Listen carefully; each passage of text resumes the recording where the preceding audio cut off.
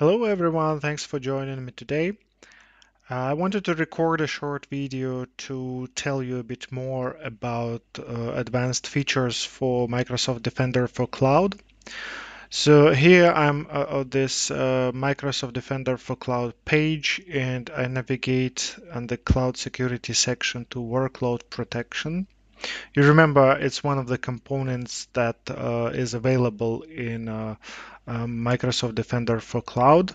One is Cloud Security Posture Management, right? CSPM, and the second one is Workload Protection. And if I look here, right, I see some dashboards, some of my resources, how are they protected. For example, I have one DNS subscription, Key Vault, app services, storage, things like that. So all of them are fully covered here. Security alerts, I do not have any security alerts, which is a good sign. And you see on the bottom here we have advanced protection area.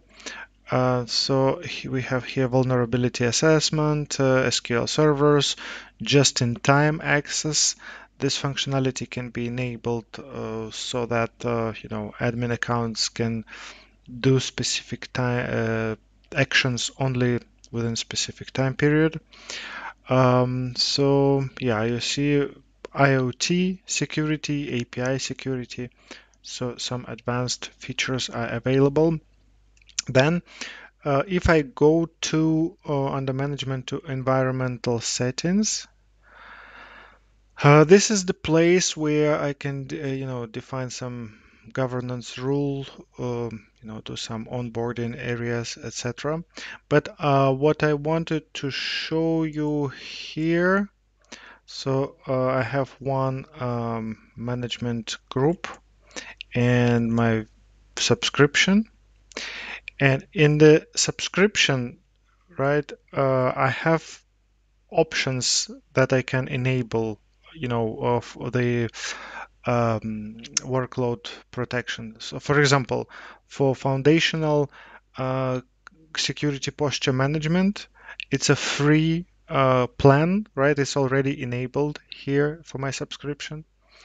And then I also have an updated version created by Defender plan. For this one, I would need to upgrade, so there would be some cost associated.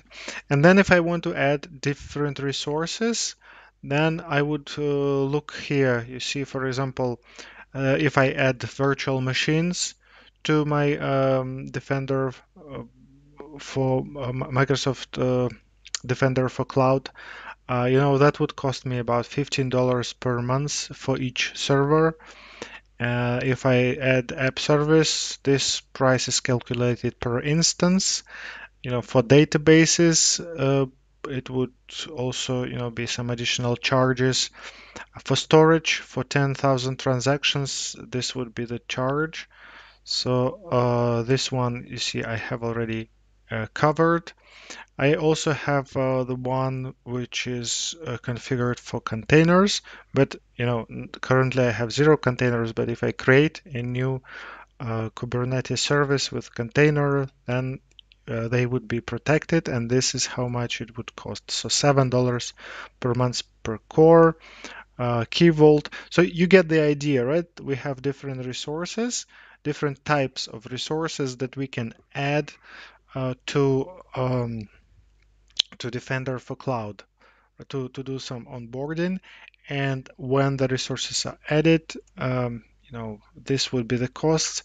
You can also go to Azure calculator to calculate some costs, but from here it's also visible. So then we can go to select notifications. So normally by default, the owner would receive notifications. And if I have some other people, like someone from security, I can add a distribution group here in these addresses. And I also have what's called workflow automation. So if I click on add a workflow automation, so I can create some kind of automation with a trigger condition. So if the security alert is triggered, then I would do the following actions. I can also add a logic app. Logic app is kind of a good way to automate, where you can write different logic. Some if this happens, then do the following action. So trigger, condition, and action would be part of the logic app that could be added. But of course, Logic app costs something, so just to make sure you're aware that some costs will occur here. And there is also continuous export. If you have a log analytic workspace, then you can export it to a specific log analytic workspace. These are the options that could be exported, right? For example, secure score, security recommendations, and how often it should be exported. So what if it's a continuous export, right? And then where it would go. So you could export it to a hub, event hub, or you can export it to log analytic workspace. You could also do some integrations with a third-party SIEM, so security solutions, and that's kind of what we have currently, right? So that's what I wanted to show you today. Once again, to summarize, if you look here on the environmental settings, this is the place where you can see what could be onboarded, how much it would cost, and under workload protections you would get a dashboard with information about your resources and the current state of your workload protection service. So thank you for watching. Have a wonderful day. Stay healthy. Bye bye.